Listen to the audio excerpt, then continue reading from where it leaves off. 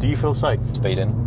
Being facetious and belligerent. Positioning, cut the car up on your right. I'll find you if I fail. Did you like that? Yeah, very good. Thank you, mate. Oh, sick, so I could be... Did you want to cross? Yeah, I think so. I think he's going to fail me. This is the moment of truth. So it didn't go very well, did it, Ciro? Okay, welcome back to the channel, and we've got something very special lined up today. Will I pass my driving test? So, 16th of November 1994, nearly 28 years ago, I passed my driving test within 6 weeks of my 17th birthday with 4 minors, I think. But 28 years on, will I still pass my driving test? I'm going to go out with Andrew Flute of the Central Driver Training Company in this amazing Renault Clio 1.6 turbo diesel. I learned to drive in a Nissan Micra 1 litre. That was a piece of poo.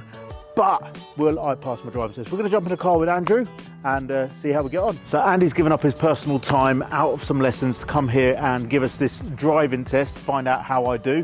I might even take him out in the Porsche later, see how he does as a passenger. But check this out, Ciro-proof curb protectors on the alloys. Let's see if they're still intact at the end. So here we are. I've started the car up. I've checked my mirrors. This is Andy. Are you excited? He's in fear of his life right now, but I am determined to pass my test. Scoot, jump in the back, let's go. Okay, so here we are. We're in the hot seat, as it were, and I'm about to do my driving test. Obviously, I've got a full licence. I hope I still got one at the end of this. But I can imagine people are nervous at this point, Andy. Very nervous, yeah. Okay, so I've checked my mirrors. I'm happy with everything. Yeah, when you're ready then, fire it up. I can't believe this. Like, everybody in my family and half of my Instagram followers believe I'm going to fail. So, foot on the brake. I'm going to drive like Morgan Freeman, and you're Miss Daisy, Scoot. Andy's not saying very much. I'm just watching what you're doing. I don't think you've ever concentrated as much driving a car, have you? No, I'm usually one hand at the top and lean back like I'm in my Merc. What is the most common thing people fail on? The biggest thing that people fail for mainly is roundabouts, because that's where the most amount of things can go wrong all at once. Yeah. And obviously hesitation can be a bigger thing, and just thinking you're in the wrong lane and panicking last minute and just turning across without checking. That's sort of one of the common faults. Yeah. As an observant driver, I've just seen a road sign for 200 yards, so Yep. I've started slowing down. Yep. Being observant, aren't I? That's it. Okay, cool. I think they should do a retest when you get to a certain age again, though. To be completely honest with you, I've been on 2 driving courses for speed awareness and 1 driving course for mobile phone use in the last 20 however many years. So when I did those, I realised how much that refresher course was invaluable, because a lot of things changed out on the road, the capability of cars, driving conditions, people, different things, and obviously with the new highway code updates. I've already spoken to 2 or 3 petrolhead friends that haven't even read it. So it's a difficult one, because unless you go on these courses, you wouldn't know. You wouldn't know. Don't tell me you have to be in neutral. No. Right, okay. No, because when I was taught to drive, you'd have to change down through the gears. You'd have to sit into neutral. Oh, so that was okay? Yeah, it's fine, yeah. You can just jump straight to the gear you need for the task. Okay. As Scooter would tell you. So roundabout, can you turn left for me, please? Oh yeah, I can do that. Check mirrors.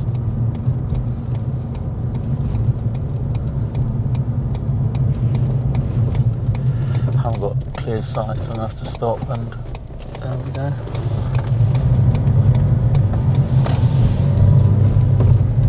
So should I be doing a 30 because it's a 30, or am I alright? No, think about the environment that you're in. Yeah. It's quite a built-up area, quite a lot of corners and parked cars, so you're being sensible with your driving. Right at the junction, Oh, please. okay. Is it actually a junction, or is it? Oh, it is.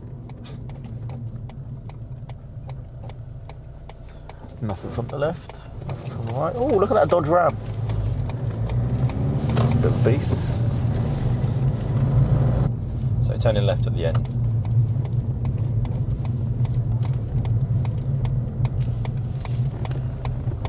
Very built up there. I have to check my mirrors. And if you take... Are my hands in the right place on the steering your hands wheel? are fine. There's no restrictions with hands anymore. If you take the next right, we'll have a go at a parallel park quickly. So if you turn down this one. So I can do that then? No. All right. Well, you said there's no That's restriction. palming the wheel, isn't it? So we're going to use the Fiesta to parallel park with. So I'm going to put parallel park there, yeah? Yep.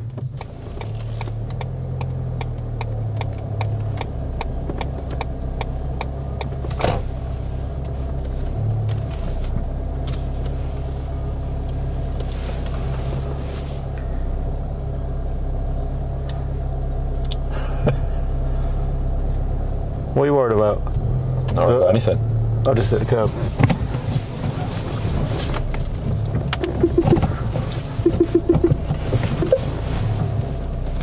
There you go, perfectly parked. But Okay. I touched the curb. Touch the curb. Would you fail for touching the curb on a driving test? I don't Do you know. think? You wouldn't anymore. Oh, okay. If you touch the curb, you won't fail. But observations, you would fail. Why? Did you check your blind spot? Yeah, Where? over there. And over there. Did you look over your right shoulder? Yeah, I went that way. Oh, Check right your shoulder, right there. shoulder, yeah. Because that's where your potential hazards are going to come from. There's no one there. I know there's nobody there, but on the driving test, the worst case scenario is what if? Right, I'm going to show you how I do it. So I'm going to park normal now without you being my driving instructor. I'm parking up, I'm going in the shopping, going to go get some food. Why is that beeping at me? I don't know, but whatever. And I do it without reverse camera because my instructor always taught me the back window, when that gets to 45 degrees with the curb, that's when you pull the other way. Yeah. And that's perfect. Yep. Thank you very much. Going to go down the high street, so if you turn left just after the traffic lights to go actually through the high street. What's the speed limit here, Ciro? 20. Okay. Is it not? It is indeed. Well, what was I doing? Nothing, just asking you the question. Oh, okay, fine. Okay.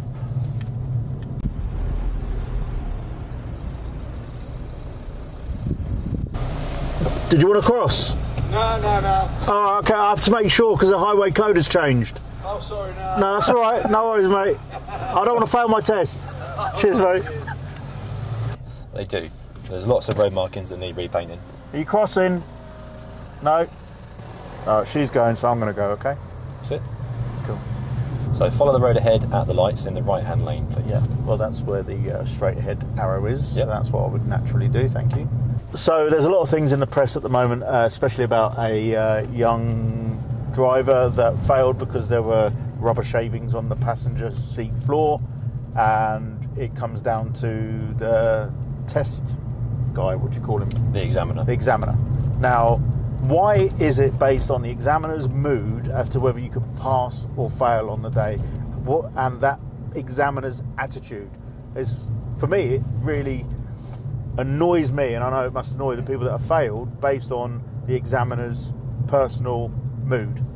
It can be quite frustrating for some of the learners because there's a certain stigma with some examiners, like you hear in the media, oh, that examiner failed me, they're like this. And obviously with COVID's made a massive difference to their attitudes as well. Dirty car, doesn't look like you're hygienic, so they want a nice clean car on test, and it gives a good image for the company as well if you turn up in a clean car. So that's kind of one of the things we try to maintain, just keep a nice clean car all the time so it looks good. So you've got your bag of auto finesse in the boot with your little handheld Hoover. What have you got? Got some wipes in the glove box, some cool. sanitizer on the door. Turn right, exit 3 on this roundabout. Right at exit 3. Doesn't. Right, first thing is the exits are numbered, but I'm going to go right, exit 3. Let's see what happens, because this is a new found roundabout within a roundabout with a big roundabout kind of thing happening. That's it. So you want to go right, exit 3. Yep, so heading 1, towards... 2, and then I'm going over there. Yeah, heading for Rawns. Oh, yeah, I've got that sorted. I can go any time because there are no traffic lights here. What lane should you be in? I'm going in this one.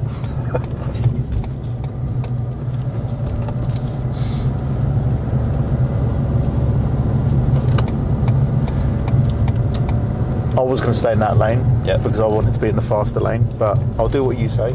Admittedly, a car like this, very modern. I think as I said, passed in a Nissan Micra, had no driver aids. I think it had power steering at the time, but this has got your speed limit on the dash, 30 miles an hour. I had no idea what that was indicating to start with, to be honest. It's got sat-nav, everything built into it. It's very comfortable, very easy to drive. And that's, I guess, why I find it so easy to drive that I do creep over the speed limit on occasion. Come on, love. How am I supposed to get through there without curbing the wheels? John across.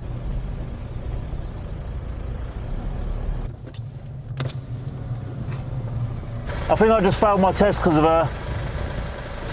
Yeah, I think so. I think he's going to fail me. Oh, he's crossing the road. Afternoon, sir. I'm just telling my test driver that I let you cross the road there with the new highway code. Did you like that? Yeah, very good. Thank you, mate. Hopefully I'll pass. Yeah, good one. Do they always blame someone else? They always blame someone else. You never took me there. That's the biggest one. You never your took me fault. down there before. We've never been on the A14. Well, how did we get here? They didn't realise it was the A14. No, exactly, yeah. It's where the most accidents happen. On a country lane or a fast road. Oh, did they? Okay. Because what do most young lads want to do when they pass the test, Scoot?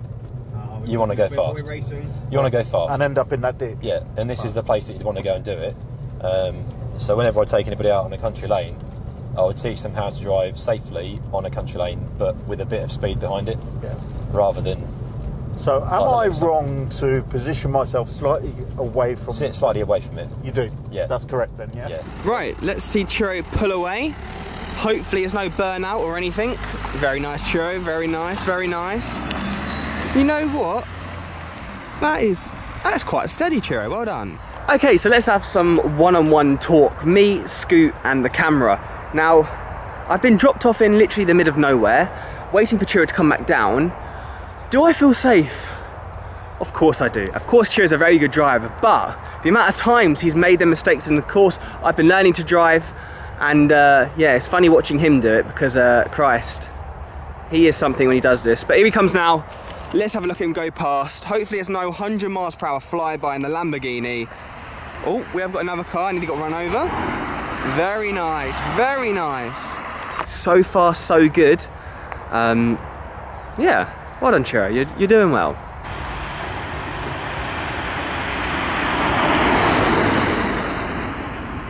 Oh, look at this reversing. Go on, I like the indication as well. Sorry, just saw you standing by the road. Did you want to cross the road?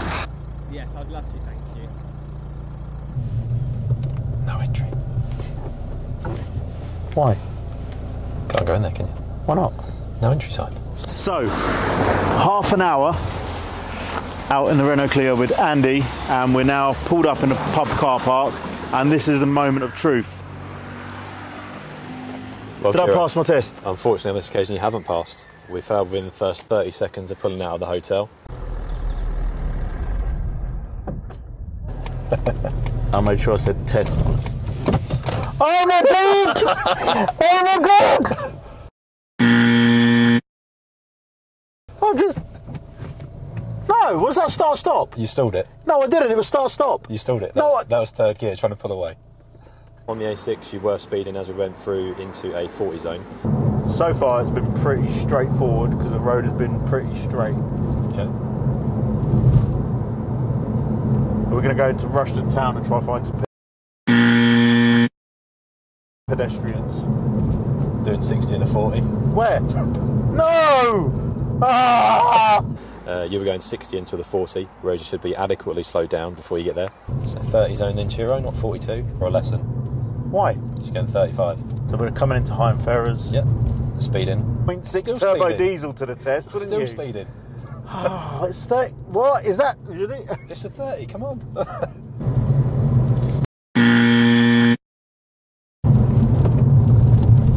Yeah, so if you like them, we just sort of... Do you want to do all the manoeuvres as well? Do a Because couple of obviously manoeuvres. they've now changed to what you were taught. Oh, sick. So A I little could while be ago. doing manoeuvres that I think I know how to do and not do them. What? What? You've just casually done at least 40 and a 30 just Yeah. then. Is it 30 here? Yeah. But it even tells you on your... Where? Oh, is that what that means? Right, okay, right. And then on a big roundabout, when we were going round the roundabout, we were turning right, you drifted across to the left lane without any checks at all. Positioning, cut the car up on your right hand side. Where? They just turned right on the roundabout. Yeah, they're going right. How did I come up? On the roundabout? You took the lane. And an ETA on a country lane, so I had to use the brakes on you. Very well, I did. Oh! I just failed. What? An examiner taken action. Why? So because we had that meeting situation with the car where you get a bit excited. Yeah. That's a big fail. 3 majors, that is, isn't it? 3 majors, yeah. This is a valuable lesson, guys. 28 years on since passing my driving test. I've got full license. I've only got 3 points for a photographer being unrestrained during a photography rolling shot, and he actually was restrained, but the police couldn't see it and I couldn't prove it. And I feel I'm a good driver, but 28 years on, everything's changed, and yeah, you just need to be a bit more observant and a better driver. But thank you. We kind of knew. Everyone in my family said I was going to fail. Scoot said I was going to fail. Even Andy said I was going to fail. And I think most of you watching, you've been driving 25 years plus, you'd fail too. Thanks for tuning in. Hit that subscribe button. We're trying to do things different, quirky. We've got a few different seasons and series coming up of different things that we're filming. Scoot's behind the camera. Hit that like button. Give me a comment. Would you pass your test right now?